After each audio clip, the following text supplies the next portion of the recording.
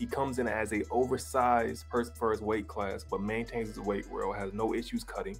When he gets into the ring, his tactician skills from his footwork, ring placement, ring positioning is solid. He outsmarts most people by staying within his mechanisms, and he's so far ahead of the people don't realize what you saw in his last fight.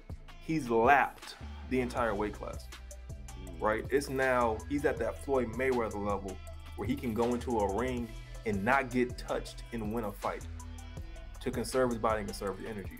In my opinion, I put him past Silva at this point, given he has one more title defense. He's beat him or he's tied him at this point. The style in which he dominates the fights and takes less damage is more reminiscent than Floyd, more to Floyd than is to Anderson. Anderson took a lot of damage. Everybody remembers when he broke his leg on that leg kick. He got knocked out multiple times. He stayed past his prime. You look at John Jones, he's an athletic freak, but his off the, out the cage antics destroyed his career.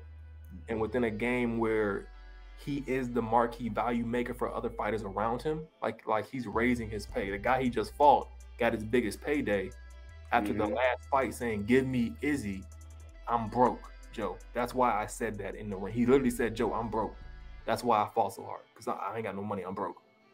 So you talk about somebody who's changing the game in MMA, he's doing it. Plus his YouTube, plus he's flashy. He taps into the market of our generation being anime fans, the young kids that are on that Jake Paul, Logan Paul, YouTube crap. He grids it all together. He is the most electrifying fighter the UFC has at this point.